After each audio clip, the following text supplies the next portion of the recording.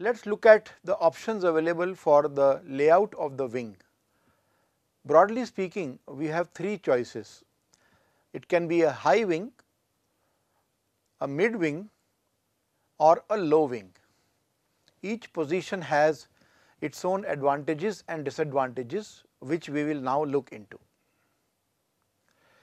So, these are the images of some famous aircraft which have these configurations.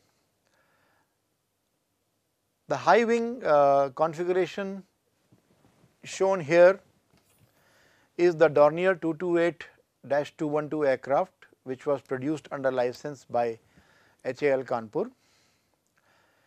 Under the low wing, we have a look here at the Airbus A380-100 aircraft. And for the mid wing, the example chosen is that of the Rafale B aircraft, which is being procured. Let us first start by looking at the benefits of a high wing layout. The first and foremost benefit of a high wing layout is to permit ease in loading and unloading of cargo, because the wing is mounted above the fuselage, hence the fuselage height tends to be low. This is a very good example of a military cargo aircraft. This is the C-5 Galaxy aircraft, and let us have a look at how it is used to load and unload heavy cargo. In this clip, we see a large number of items being loaded onto the aircraft. We see a helicopter with its rotor blades folded back being pushed inside the belly. Earlier we saw some armament being loaded. The C-5 Galaxy aircraft can handle 2 large Abrams tanks, several of these jeeps and a huge amount of cargo. All of it can be easily loaded because of the ramp configuration given on the rear of the fuselage. And you can see, when you move in these heavy items, we tie them down onto the floor of the aircraft with some anchors, which prevent relative motion of these items when the aircraft is operating. So, all military aircraft which are heavy cargo generally have a low wing high wing configuration and a very low floor of the fuselage. One more advantage of a high wing layout is that you can build the whole wing in one piece and then put it literally over the fuselage, attach it with some bolts, and you can externally support it by using braces such as the one seen in this aircraft. So, this gives a huge structural advantage and results in a lightweight structure. The third benefit of a high wing layout is to allow better short takeoff and landing performance, because we have a huge uninterrupted wing mounted over the fuselage. You can have flaps over a much larger span, and since you are away from the ground, you will also be able to have lesser ground effect. Ground effect is useful when you have takeoff, but it can be detrimental when you come in for land. So, in a high wing, since the wing is far away from the ground, you have a lower ground effect and hence you have a better stall performance. There is a fourth benefit of high wing layout, which is to give better rough field performance. By rough field performance, we mean operating the aircraft from runways and airports which are not paved and properly maintained from grassy lands, etc. Let us have a look at a video which shows us the versatility of this aircraft called Twin Otter. This aircraft is being operated from a farm, from a field in a farm, and as you can see, as the aircraft comes into land, there are a large number of bumps which the landing gear has to encounter, and because of that a lot of mud and dirt is thrown. A high wing is very useful because in a high wing configuration the wing is far away from all these dirt clouds which are being thrown up. This is an example of the mounting of the high wing. You can see that you can have a through and through spar. As you can see here, the spar can be through, this is the rear spar and this is the front spar, both can be through and through, and that leads to tremendous structural advantages. Now, high wing also has some drawbacks. One drawback is visible in this aircraft. You can see the landing gear of the aircraft is mounted below the wing mounted engine nacelle, but you can see the landing gear is very slender. In most high wing aircraft, you do not have the option of mounting landing gear like this. We will have to mount them on the side of the fuselage, which leads to its own problems. One serious issue of concern for a high wing is poor visibility of the pilots, especially when they go into turning and climbing flight. As you can see here, the port side view of this pilot is obstructed to a large extent by the presence of this particular wing structure. Now, special features have to be provided in the aircraft. For example, you can see in this aircraft they have actually created a cut in the wing at the root, and on the top of the fuselage canopy there is actually a perspex covering, and this perspex covering is enabling good view. So, it is claimed that in this particular aircraft called Zenith 701, there is a very good forward and downward visibility available to the pilot, and also a little bit of sideward visibility because the wing is having a special kind of a configuration. But what it shows is that certain special features have to be provided in the aircraft to increase its visibility during turning and climbing flight if it is a high wing layout. Another drawback of the high wing layout, which I discussed a few minutes ago, is also due to the landing gear being heavy. The landing gear is heavy because the landing gear cannot be mounted always on the wing. You can see the landing gear is mounted here along the side of the fuselage.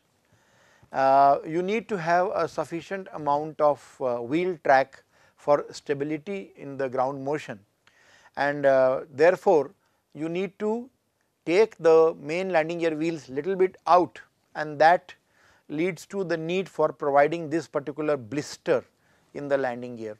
So, these blisters are the ones that create a lot of drag. So, while the aircraft is on the ground, you can see that the landing gear is visible, and when the aircraft takes off and the landing gear is retracted, there is a requirement for these large blisters on the fuselage, and these blisters create additional drag and also additional weight. Let us move on to the mid-wing layout. The mid-wing layout is a layout in which, as we can see in this Piper PA-60-600 Aerostar, the wing is mounted in the center of the fuselage. Now, the most important advantage of a mid-wing layout is the aerodynamic advantage. A mid-wing aircraft has the least interference drag, and also it has neutral stability. These parameters make it the configuration of choice for all aerobatic aircraft. In most fighters and aerobatic aircraft, we observe that we go for a mid-wing layout. However, a mid-wing layout leads to a restriction on the design of the carry through structure and the spar, because in normal circumstances in a mid-wing aircraft the spar carry through structure will go through the fuselage, and that will create a lot of trouble or the disturbance in the passenger cabin. One solution for such a problem is to have a configuration in which the entire passenger cabin is ahead of the wing, such as the one in this Hansa jet aircraft. In this aircraft, as we can notice, the mounting of the fuselage and the wing structure is behind the passenger cabin. This is a 10-seat business jet aircraft. So, the passengers are sitting ahead of the wing. Okay. Another example of this configuration is the Piaggio P180 Avanti aircraft, where you can see clearly that the passengers are sitting in front of the wing, and you have a carry through structure of the wing, giving it a sufficient structural rigidity. So, when you can go for such kind of a carry through structure, then mid-wing is possible. But apart from these two examples, there are very few aircraft which actually have a mid-wing configuration for a passenger aircraft. Finally, we come to the low wing configuration, such as the one in this Spitfire aircraft. The first benefit of a low wing layout is that it leads to lower structural mass, and this becomes extremely important and relevant when we look at large transport aircraft such as the Airbus A380 or the Boeing 787. In these aircraft, it has been shown that low wing configuration leads to the least possible structural weight.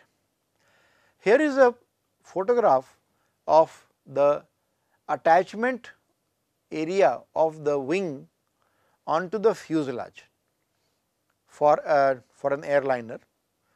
So, you can notice that there is this huge structure, and a low wing configuration actually allows you to have an uninterrupted passenger cabin located above the wing. This is another photograph of the same aircraft, which shows the two wings being brought in for assembly at the location. In case of a low wing structure, as I mentioned, you are able to provide a carry through structure, and through a carry through structure for the spar, you have a better load transfer and you have a lighter structure. As you can see in this figure, the whole spar actually passes through the wing and the fuselage joint uninterrupted. One more benefit of the low wing layout is it gives you additional safety during accidents in case there is a bad landing, in which let us say the landing gear is crumpled or there is a tire burst, or as in this case when you see for a JetBlue aircraft there was a locked nose wheel, and it was actually turned sideways, and when the aircraft came into land, the nose wheel tire actually was so hot that the nose wheel caught fire. Now, if we were looking at a high wing configuration for a similar accident, the fire would have immediately reached the passenger cabin and caused grievous harm and injury to the passengers. We see in this figure how the wing of the aircraft is actually coming as a protective layer in between the disturbed and the damaged portion below and the passengers in the cabin. So, from passenger safety point of view, low wing is something that comes in between you and the Mother Earth in case of an accident during landing.